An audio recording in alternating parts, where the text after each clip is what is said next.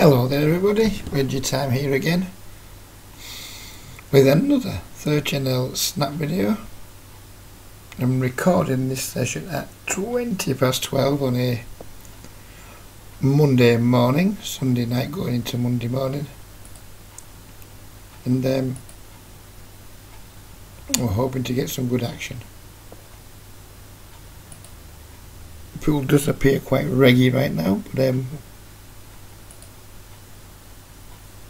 that's not too much of a concern because that's pretty much what all speed poker pools are like these days. We're going to try and actually do something a bit different than usual. We're going to try and play a slightly looser style than usual, but still with the intention of the video being aimed at beginners, long-term losing players, and generally players that are below intermediate level.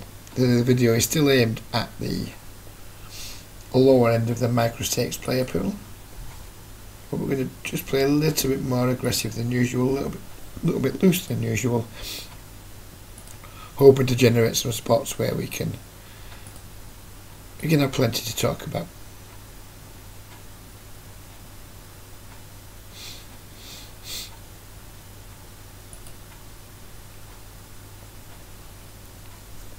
We flop the nuts, which gives us plenty to talk about, I guess.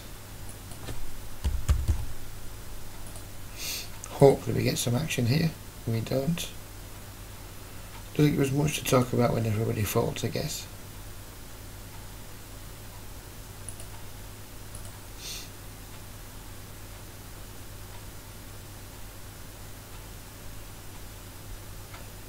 Meow, I'm a cat. Possibly one of the worst regulars I've ever come across. Doesn't play full. He or she plays very face up. They're just basically a pretty passive tight regular, and they get quite angry. He or she gets quite angry quite quickly. He's actually like playing against him or her. Gonna get an extra little bit of pleasure because of assisting him and her, him or her. I'm gonna call him him. Stop saying him or her. They just get quite angry and they berate people left and right. They're just generally unpleasant. And when I see those players kicking around, I do enjoy beating them in pots.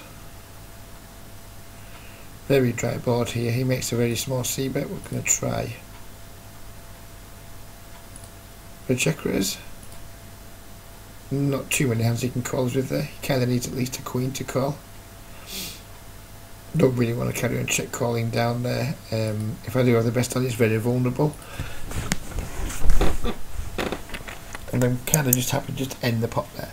If he'd made a larger bet, I would not have made that play. But he didn't make a larger bet, so I did make a play.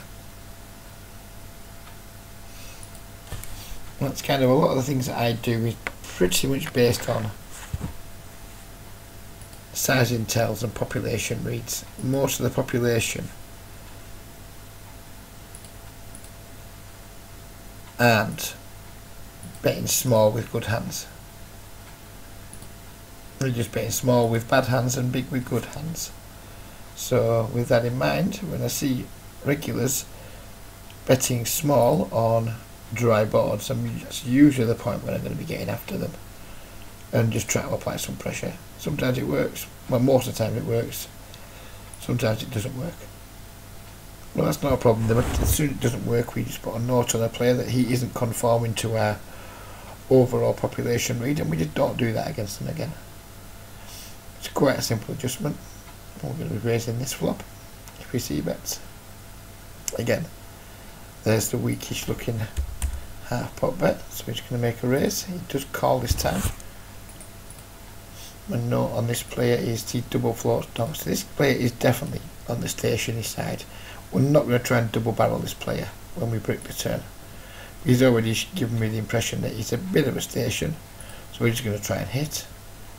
We do not hit, so we're just going to be done with it. Because there's some players I'll try and bluff across multiple streets, some players I won't.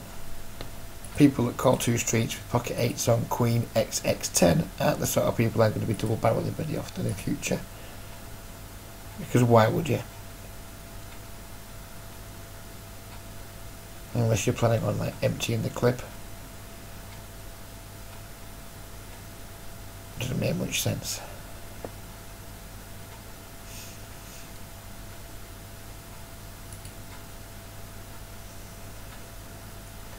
I'm going to squeeze here with our ace queen and isolate with our 9-8 suited.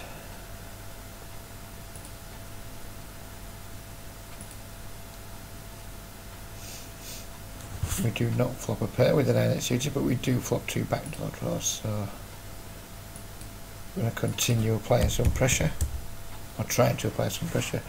When we get 4-bet by Fisher Egg, we have the easiest fold. This is just never a bluff. Let's see if we're right. Yeah, 2 kings. Never a bluff. He actually makes a mistake by 4-betting there when the other guy's pretty much all in. Because he can never be bluffing there because of the other guy's stack size.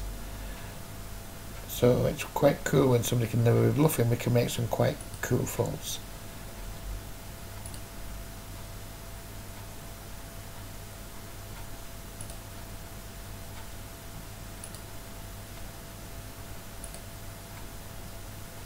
His sizing was also quite bad in my opinion. Made it almost a full 3x my 3-bet, which was a large enough 3-bet to begin with. There's so many of the regulars, they're just so damn straightforward. Just keep the aggression up on them, keep the aggression up and fold when they show like aggression in a way of playing back. It's not the worst strategy in the world. It's a default strategy. Just be aggressive, keep being aggressive. When people play back at you, just fold. Because most of the time the regulars in these games and lower, they don't have the balls to be aggressive with nothing.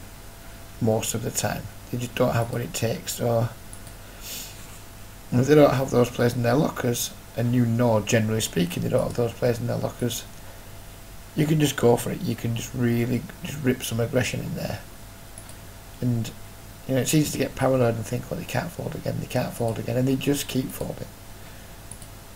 And then eventually when they don't fold, well, it's fine, because they fold so often that when they don't fold, you just know they have to have something this time. So it's really quite easy to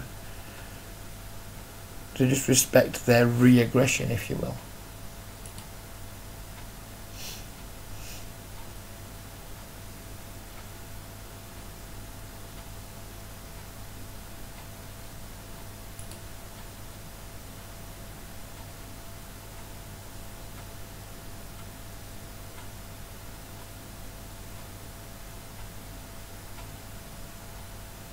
Another very strange hand. For some reason I auto-checked. I'm not sure if I had auto-checked crossed. I normally don't. It's not something I do very often. And then just open folded the flop. It was a really bizarre turn of events.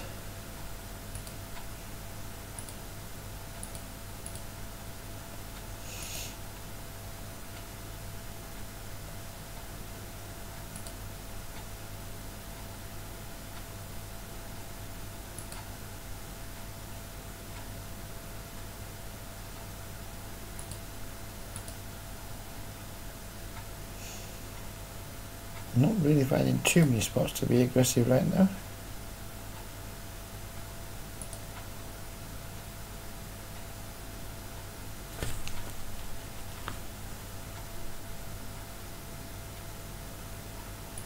Now we found one.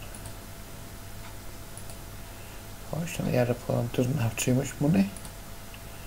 Queen isn't a great card, but it's not like we can ever bet fold this turn. We're just going to bet get it in, and if he has the Queen or the King Jack, well, he has the Queen or the King Jack. There's not a lot we can do about it. And he has the King 10, which is beautiful.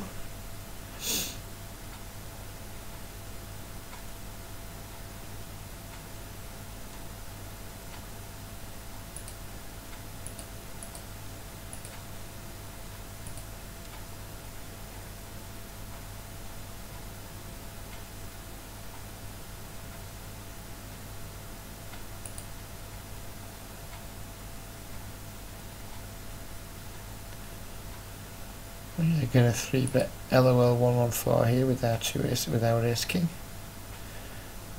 Definitely going to squeeze.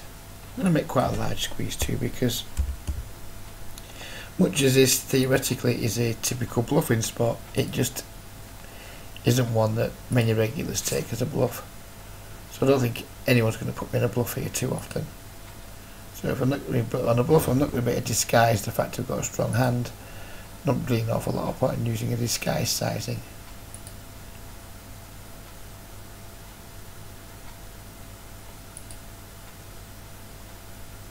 And we pick the pot up, and we're quite happy with that situation.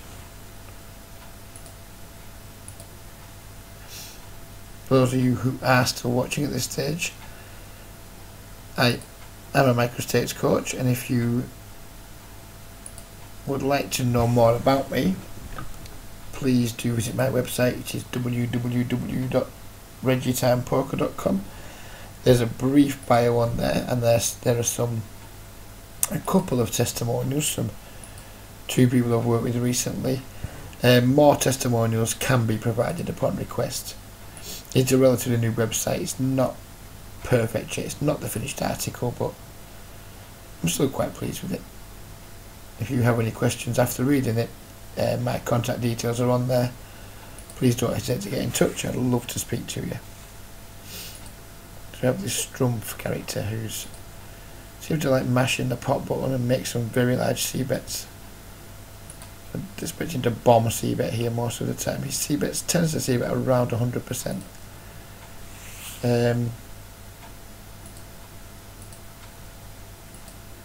I've got a check raise here. I suppose I think he's going to fold a decent amount. If he doesn't fold, well, that's a bit unfortunate for us. He does make a lot of very large bets, and I lost my track of thought now. I'm going to 3-bet the ace queen suited for value. I'll continue betting here. Jack queen's got there, but I'm not overly worried about that. If he's floated a good shot, then fine. If he does raise, we're going to fold. The king isn't a particularly scary card. I think we're going to just check call this river, because lots of draws have missed. Jack queen's got there. Don't think he has ace king very often. Don't think he has king queen very often. You can have a lot of 9x, 8x, Jack 10, that type of thing. He may or may not attempt to bluff with, and we do win the pot. He called us there. He called our check raise, and then with just a flush draw and didn't bluff the river. I was intending on calling the river, so he probably did well not to bluff there, because it wouldn't have worked. I wouldn't have enjoyed calling, but I absolutely would have. But now in future, I can now know not to call him on the river if he puts bombs in, because if he's not bluffing that spot there when we set him up to do it, he's probably not going to be bluffing too often. So next time I see him pop up in the, and here he is again, look, just potting it. He's just seemed very aggressive. We're just going to put a note on him off camera, basically saying he maybe doesn't bluff rivers when induced. Doesn't rivers big pots. The question mark, because I don't know for sure. And he's going to get the purple tag for now, which is my tag for aggressive players.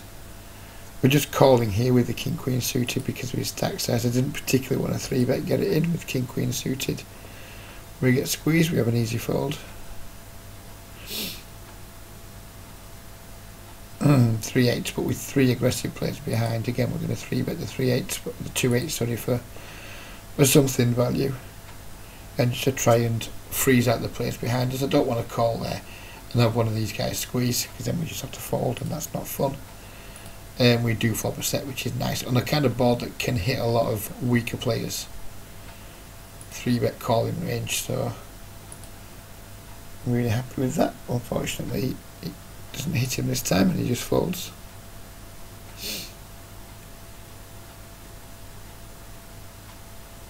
and it's hard to understand what he can check call with here. Maybe he has a hand like pocket jacks or something.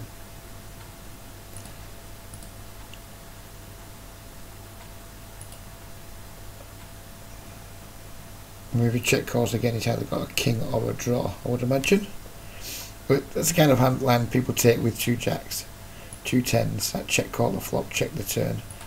Unfortunately, you couldn't bet much smaller than that, and if he just has a hand he's folding, he just has a hand he's folding.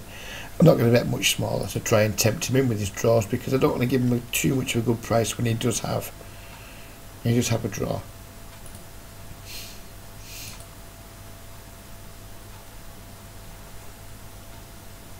9 deuce suited, not a mandatory open by any stretch, but pretty much open any 2 suited from the button.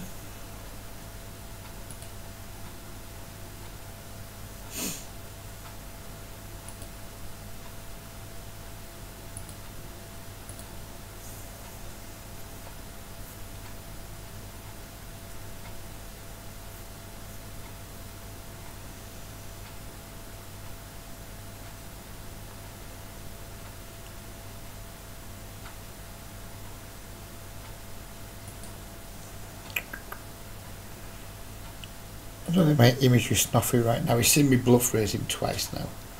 I did it just before the session started, then he saw me check raise bluffing with the ace 10. So my image against snuffy right now won't be great. So whereas that was a decent 3-bet bluff opportunity because he just isolated a weak limp. Don't really want to be getting in his face too much because he's stretching the sort of player who will play back.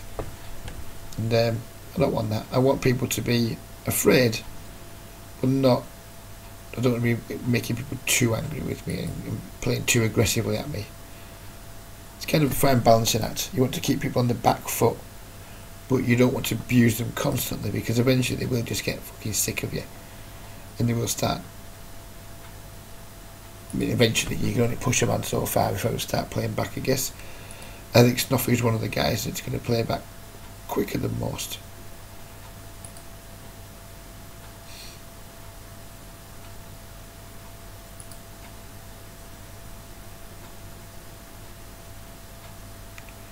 When players with less than 100 blinds c-bet on these dry boards, I just give them lots of credit, particularly when they've missed.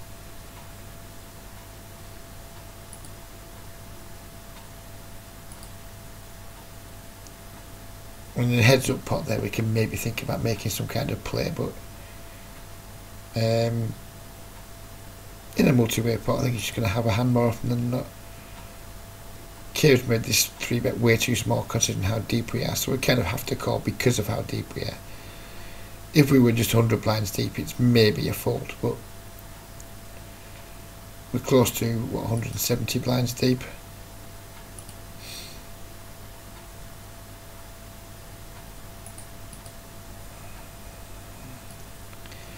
Large probe, turn with weak pocket pair after flop, check, check, check. Doesn't really tell me very much about this exact situation. If he does bet large, we can maybe think about making a play because he made a large probe bet according to my read. Now we do have a backdoor straight draw and a backdoor flush draw, but that's a decent board for people's 3-betting ranges. I'd much rather with a low board there to make a play on.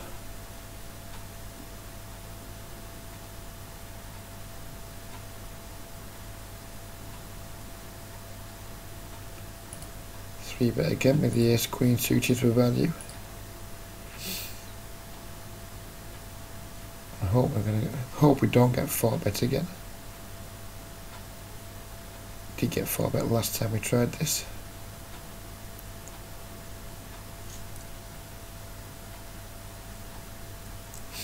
Wow, I was about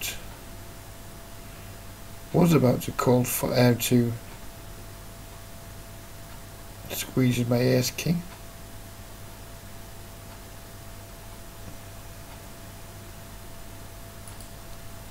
Second time it would have been 4-bet, but we just can't call it 4-bet, it's way too big. I'm going to fold, and we're going to fold the ace king too.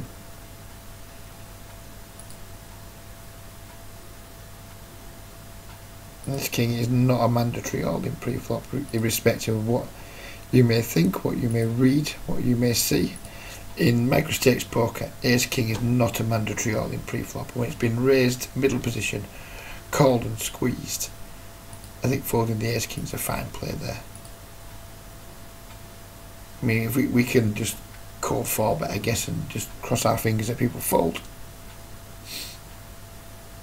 But I'm comfortable enough just making a tight fold there.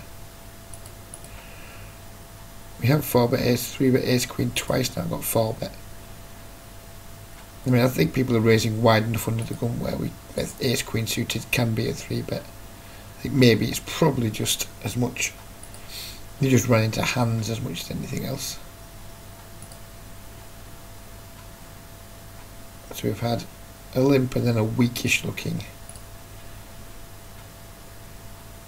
raise. So we're going to 3-bet bluff with the jack-7 suited. Because it's hard work giving that raise size too much credit. For an isolation raise, it's like 3 and a bit X.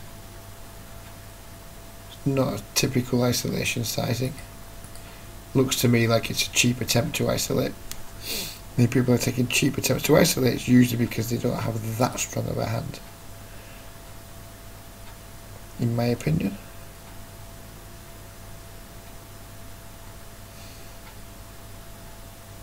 King 7 offsuit. A lot of people will tell you that to defend, and maybe mathematically it is a defend. But it's a hard hand to play well post flop, so I'm just not bothered. I'm just going to fold that hand. Mathematically, it might be a call, but I don't really care about that very much. I care about how am I going to be able to proceed with this hand post flop, and how am I going to turn it into a winner. And we're kind of just hoping that people give up a lot. That's the best part of the plan.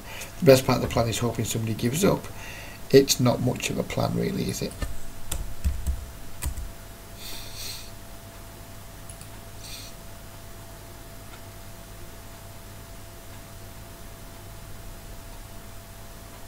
We just don't flop anything with King 7 very often. Yeah, we flop top pair now and again. Maybe we catch somebody making a bluff. But we check your database how many times you win decent pots with King 7 offsuit. And you find that you just don't. You just find it's a losing hand.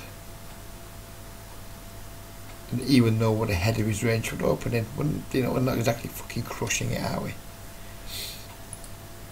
Well, there will be lots of people that will swear up and down that that's a super trivial, super easy defend, because mathematically it's right to defend it.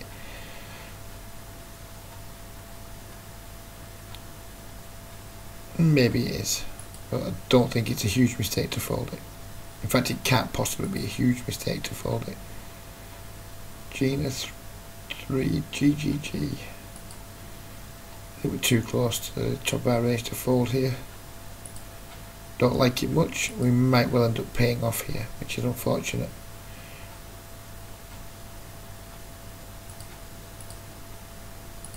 I'll take one straight off. If he checks again, probably just going to be prepared to play a much bigger pot. I don't think people go for the check twice here with a hand that's beating 2 jacks right now. They might try and slow play the flop, just to try and get a check raise in, but I really doubt people do do 2 streets. I don't think people are that elaborate with the traps. And if this player is so elaborate with the traps, then they're going to get me for a decent stack, I would imagine. We might just have sucked out here. I'm going to call with the ace-9 suited because of the big blind with the green tag, and it was a small raise. And no, I didn't think people were going. Very rare people will go for such an elaborate trap there. Usually when they check flop, check turn, they just don't have anything. And that's how it turned out there. We were lucky to river the jack, which I guess makes our call a lot easier. But I would have called anyway.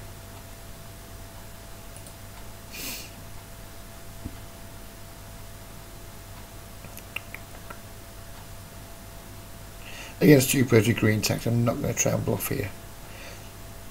There are some spots where I would try and bluff, but out of position with nothing to 2 people with green tags isn't going to be that time. We are going to call this 30 cents because we almost certainly lose, but we might not. We're getting like 7 to 1 and 9 money nearly, and we do win, and that's why we can't fall to the min bets. We're not going to double barrel this turn against somebody with a small stack either. We're just going to try and hit a 9. Maybe a jack gets us there too. Queen certainly doesn't. Very easy fold.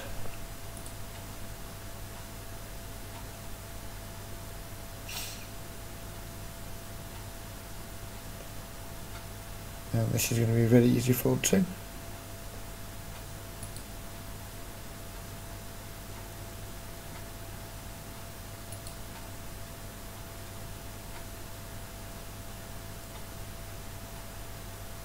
Don't know either of these players, so we'll 3x it rather than 2.5x. And we're deep enough where we can call 3 bets. Not going to bet here. I'm just going to try and show our hand down. We might have the winner. 2 bets. We can't call with 5th pair to the board. And we can if we hate money, but I don't hate money, so we're not going to do that.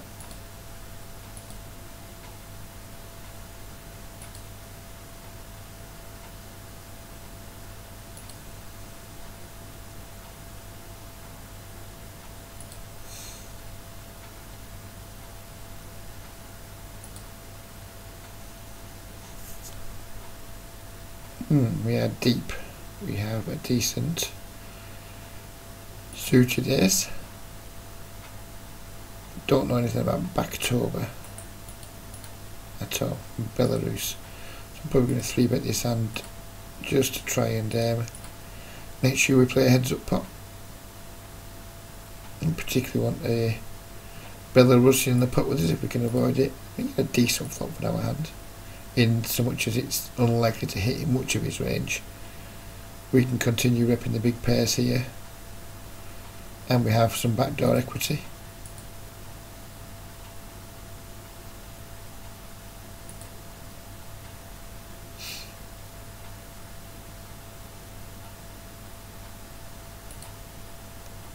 And that should have been open. That was very much a bit of autopilot. I think it was ace 2 off on the button. It's very autopilot and lead out here without rubbish 6. We can't really check call and we get raised, we just fold.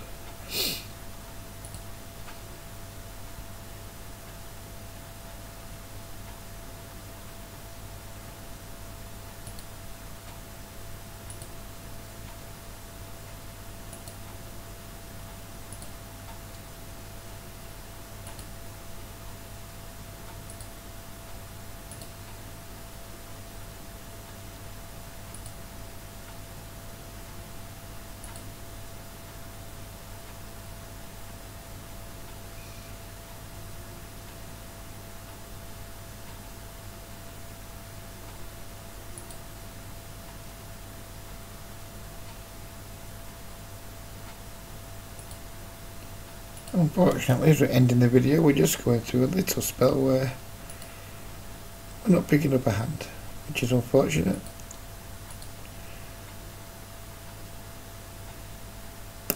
But that happens in no limit hold'em a lot of the time. It's hard to make a hand. It's hard to have much in no limit hold'em. We might just end the video. We've got 2 playable hands. Probably going to end the video when we have played them both.